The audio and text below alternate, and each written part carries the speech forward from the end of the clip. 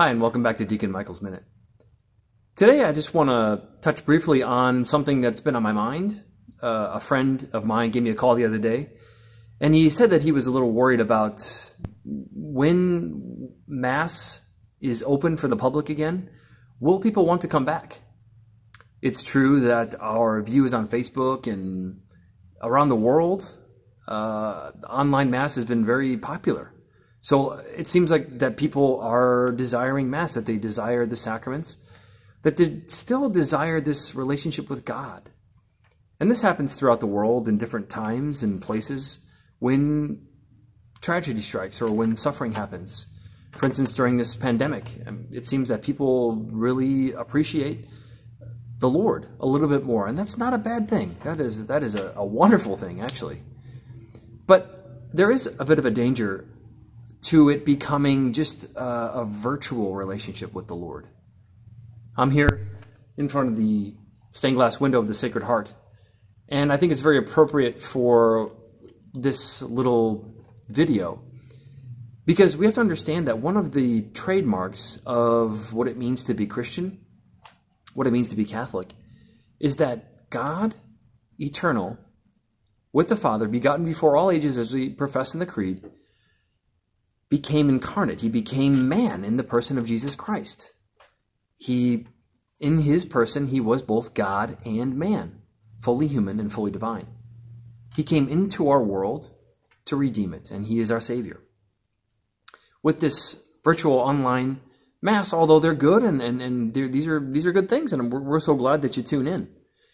But I hope that it spurs on a desire to want the sacraments all the more, to come back to Mass and to receive the Eucharist on your tongue and to consume the Lord Jesus in this most blessed sacrament. One of the things, speaking about the sacraments, one of the things about the sacraments is that they are so physical. There's such a tactile element to all of our sacraments, and people desire that. I can speak of this especially from being in seminary, but also in my time before I joined seminary, that Ash Wednesday has always been fascinating to me. Because people, Catholics and even non-Catholics alike, they love to come to Mass to receive ashes on their forehead. It's just amazing to see how many people come out on Ash Wednesday. And it's not even a holy day of obligation. And I'm not saying don't come, but I mean, it is fascinating to see how many people come out for the Ash Wednesday liturgy. Because there's something very elemental, there's something very tactile that we love about the faith, like Jesus becoming man. And he wants to enter into our lives, and he wants to be a part of it. One of the words that comes to mind is this word Gnostic, which is where we get the word knowledge. We are not a Gnostic faith where it's just you have your God, I have my God, and my envision of God, and that's okay on both ends. No, that's not it. That's not it. We are not Gnostics. We find our identity within a community. And this is the same for religious things and also non-religious venues as well. We find our identity precisely through community. This is the lens that we view reality, is through the communities that we're born in and that we live in. It's always in community. There is always a communitarian element, and especially to the sacred liturgy and to our faith. It's actually called communion. When we gather for the Eucharist on Sundays and other days, it's called communion. And that is not by accident whatsoever. Iron sharpens iron, and so it's like, well, I don't really like sitting next to this person, or I don't really like, all these people. I understand that, and I get that. I get that. Having lived in community now for 6 years in seminary, and having roommates in an apartment before college as well, it's not always easy to live in community, but I promise you that we're better for it. As it says in the Bible, iron sharpens iron, and this is so true. Like people around us, the people in our lives, make us better versions of ourselves. And this is the same with, this is exactly why we come together and worship together as a community.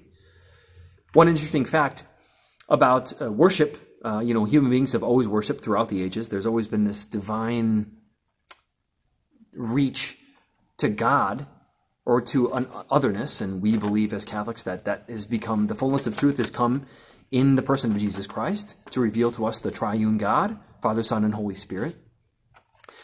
If you look at the old Roman temples, they were very, very small because it was really only between the priest. All he had to do was go there and make his sacrifices for that day and then leave and you're fine. But now we have churches with all these pews. I mean, I'm sitting here in an empty Sacred Heart, but we have all these pews so that people can fit. Because we worship in community. This is part of how we worship. We worship in community. It's St. Peter's Basilica holds 60,000 people. It's a huge church. There was no Roman temples back in the day that held 60,000 people because it didn't matter. It wasn't about the people worshiping community. It was about the priest, this pagan priest, offering sacrifices to these gods, small g. And we're just not like that. Pope Francis spoke about this as well recently in a homily in like mid-April about how we have to endure this for a time, this online mass and this digital worship, and that's fine, and it serves its purpose now. But I just want to make a plug. I really hope that I see you and that we see you here at Sacred Heart and throughout the world back at Mass, back in the pews where we belong, where we can worship in spirit and truth, and we can celebrate the Mass together in community. And there is still one priest that's offering worship at now an altar for the sake of and on behalf of all of us gathered in the pews.